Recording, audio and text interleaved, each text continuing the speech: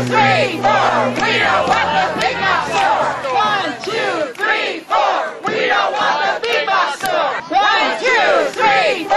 We don't want the big box store. All right, that's there. Let's get in the spirit.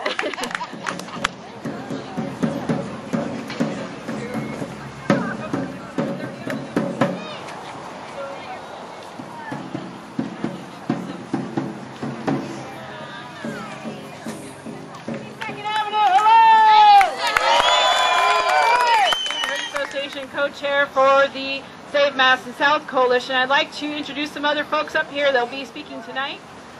Frank Walsh. I am also the co-chair for Save Madison South and also on the board for the Madison South Neighborhood Association. I'm State Representative Jackie Dingfelder, and I live in Rose City Park, just on the other side of the golf course.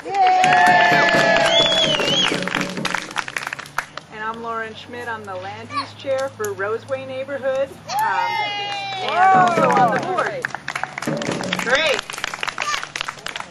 Well, thank you everyone for coming here tonight.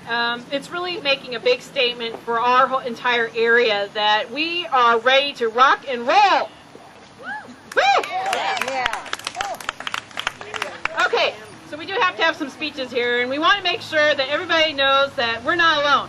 We have some very exciting news. Of little guys, it's the classic David versus the Goliath. And the odds are stacked against us, but you know what? We're not afraid to stand up and say what we believe in.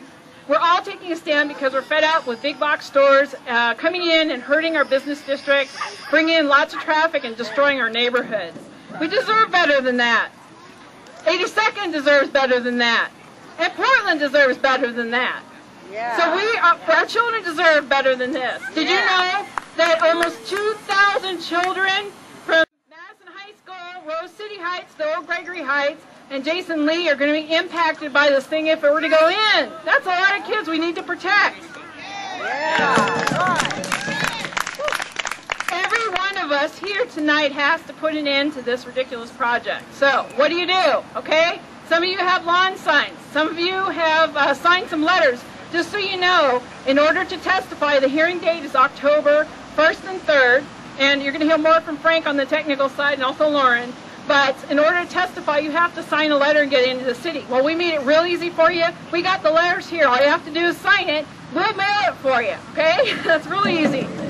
There you go. And, you know, this isn't going to be cheap.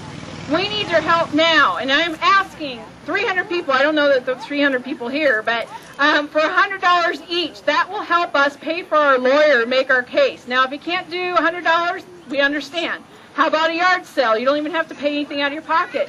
How about if you donate your bottles from your bottle return? You know, that money, you could do that.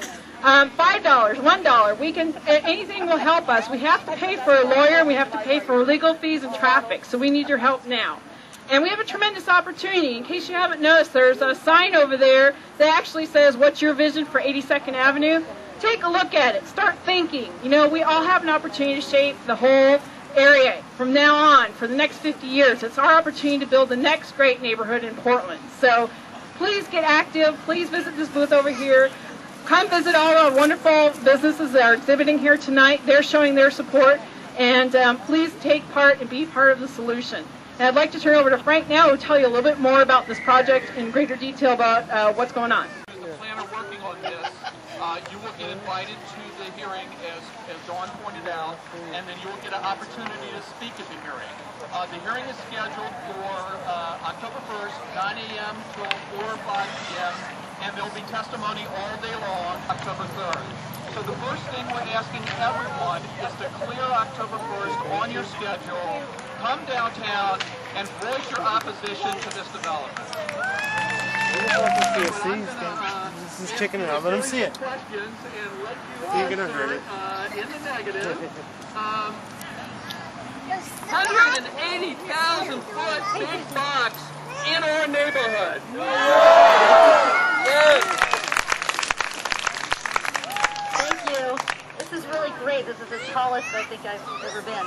My name is Jackie Dingfelder. I'm a state representative for this district, and I am really proud to say that you guys are amazing. I just can't say enough great things about the work that you've done in organizing and the work of the Neighborhood Association. Many of you know that I've served this district now. This is my 4th term, and as I mentioned before, I'm really proud. I live in Rose City Park, just on the other side of the golf course, and I walk several times a week. You can see me early in the morning around here, so I've been seeing the signs go up and really impressed with the organization that you guys have put together in response to this development. I will say that this is a city issue.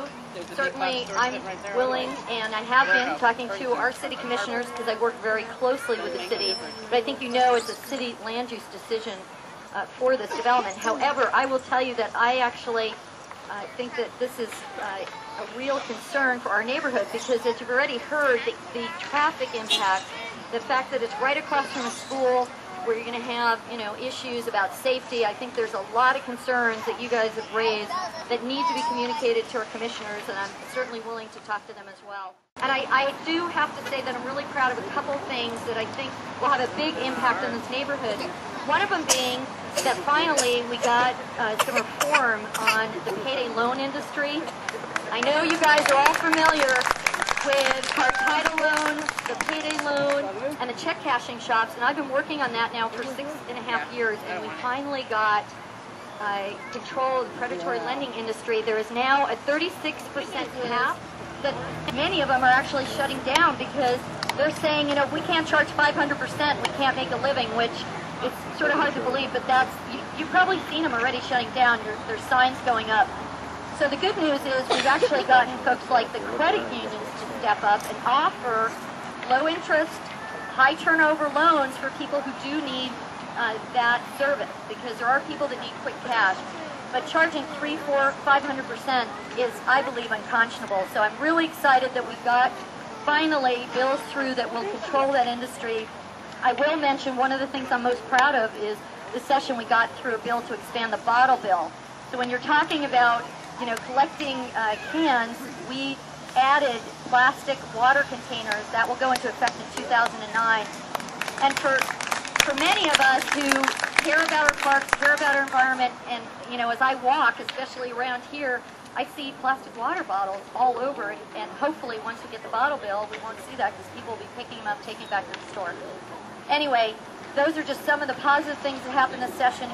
So again, I just want to thank you for your hard work. I'm so impressed with the grassroots ability to get things done, because that's what truly makes a difference, because you guys are really who we need to listen to as elected official. You are my boss, and I hope that the City Council will seriously take your concerns at heart, and I will do everything I can to talk to my fellow commissioners at the city level about it. Thanks for inviting me. Thank you all for coming out tonight.